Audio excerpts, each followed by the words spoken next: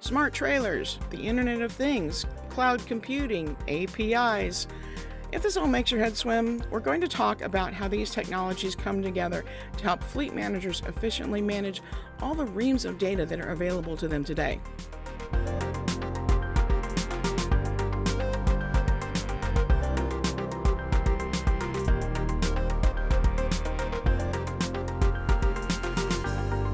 Hi, I'm Deborah Lockridge, Editor-in-Chief of Heavy Duty Trucking, and today on this HDT Leadership Insights episode, we're going to talk about how telematics and data and connectivity are changing how fleet managers work. This episode is sponsored by and produced in partnership with Clariance Technologies. Before we dig in, remember to follow us on social media and subscribe so you don't miss an episode. Today we're talking to Nada Jiddou. She's Executive Vice President of Clariance Technologies and General Manager of Road Ready. Nada, welcome to the HDT Leadership Insights podcast. Thanks, Deborah. Hope you're having a great day. Indeed. So let's start out talking a little bit about smart trailers. That's something I know Road Ready has been involved in for some time, so something you know a lot about. Trucking fleets are now able to get an abundance of data from their trailers thanks to smart sensors and telematics. Can you just share a few examples? And how do you define a smart trailer anyway? How do you define a smart trailer? We have all these smart sensors. We get all that data, to your point earlier, from all these different devices. But why does it become a smart trailer just because I'm getting data? And my definition of a smart trailer is not just one that sends you data.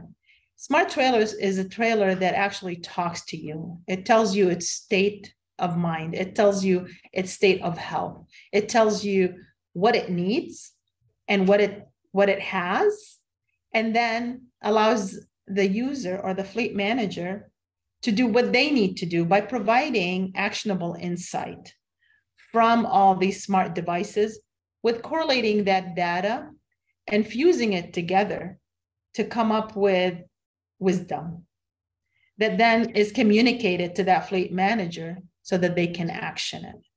So for instance, we know that tire pressure, or a situation when you have tire pressure variance and you reach a point where a tire had an incident due to bad tire pressure and so on and so forth.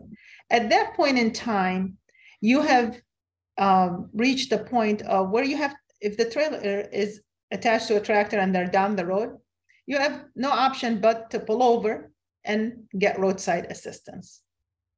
The converse of that, right, is to actually have the trailer inform the driver or the fleet manager ahead of time that there might be an incident with this tire based on detection of that tire pressure over time. And prior to the trailer being connected to that vehicle to be pulled by the tractor, to inform the fleet manager that they need to actually service the tire so that that trailer is ready to be pulled by a tractor. Yeah, this is something I have heard from fleets for years, and it seems to be more and more, but they feel overwhelmed. Fleet managers feel overwhelmed by the amount of data that is available to them, not only from the trailer, but the truck and other sources, ELDs, and so much of it's also in real time. What are some ways that you see fleet managers using data sort of throughout their day?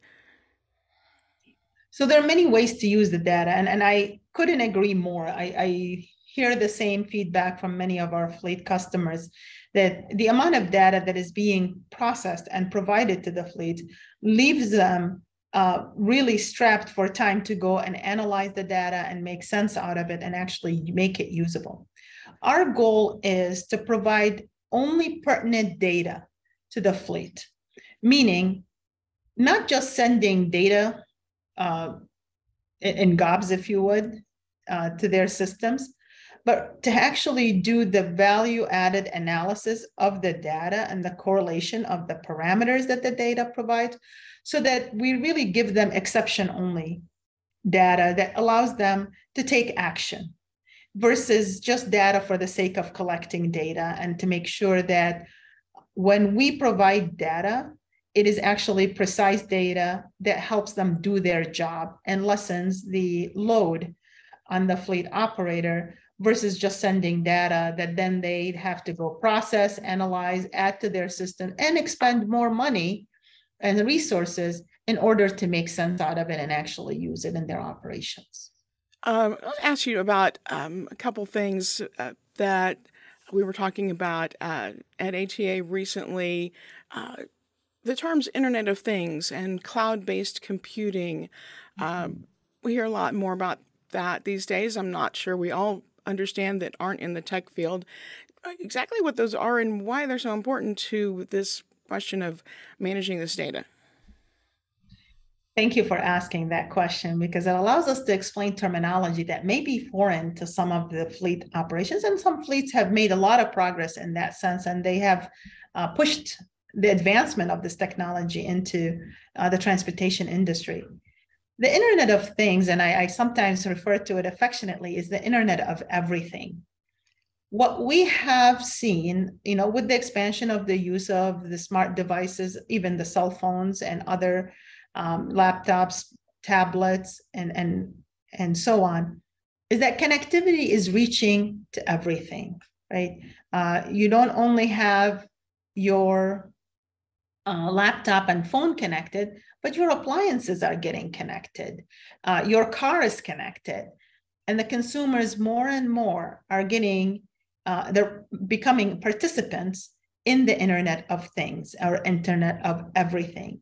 So the Internet of Things is really, to explain that very simply, is basically connecting everything so that you can know the cause and the effect of one device's state and movement with another device. And then it allows you to arbitrate the data between the two systems to see how you could improve and apply some data analytics or artificial intelligence to automate and to optimize a lot of these components and systems. Cloud-based computing and cloud native applications, in a very simple terminology, and to avoid getting into the geek out session over here, it really is moving from a monolithic application or platform that was built to sit on a hosted solution, or to be part of a mainframe application, or to be part of a on-premise type functionality, to a platform that is really built to leverage the scalability and the ready services that come with cloud-based computing, which allows us to do things that may not be attainable if you are constrained by an on-prem solution or a co-location solution. The two things combined allows the world of possibility of data and management of smart devices and smart systems. And another one, APIs. APIs is really how two platforms or two systems can talk to each other. And it's really nothing more than a data contract that says, I will request this type of data, and then the receiving system will say, oh, and I have it, and I'm going to send it over to you. And it's a defined format that allows us to send data packets securely, and to verify the user that is requesting the data and make sure that we're sending the right data to the right receiver, and vice versa. And so it's a protocol messaging protocol that actually allows platforms and systems to talk to each other and communicate data packets. So if we take the Internet of Things, cloud, APIs, how do those all work together with sensors and smart trailers, all the data coming for trucking companies, for fleet managers? How are those coming together now? And what's the vision in the future, in the near future, about how this all pulls together and benefits a fleet manager? Yeah, and you have to have all of them, right? Our systems of the future can't just talk to one device or one platform or use one message protocol. One of the key success factors for any future IoT or telematics solution in the space, or in any space, not just transportation, but transportation specifically, is to have the ability to integrate as many different devices, platforms, and systems in order for that fleet manager to have a cohesive and uniform experience, preferably in a one single pane of glass, rather than having to go from one portal to the next, to the next, to the next. And the way to achieve that is through taking the devices and ingesting the data in a uniform format into a platform, which is IoT, leveraging cloud components so that you could scale and have access to multiple platforms and multiple systems through APIs, so that you could have that free data exchange between all these systems and all these components, so that we could provide a cohesive data curation for that fleet manager, which then allows them to see it all in a single pane of glass where they can run their operation from. That's ultimately what we would want to strive for. And that is what we actually at Road Ready and Clariance have started the journey to implement with our latest platform as well. So a fleet manager might be able to easily get those alerts we were talking about, like with the tire inflation, but also help with all that data analytics that we were also talking about, having not time to analyze that all on their own. That's right. That all this would work together, right?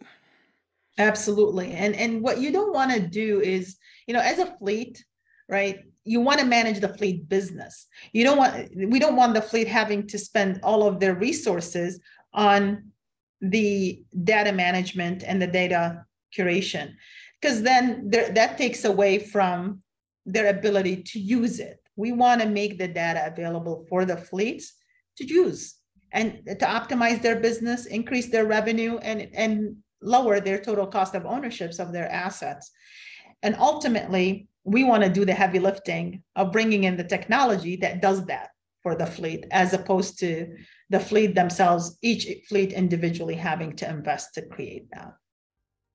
All right, great. Well, thank you so much for those insights, Nada.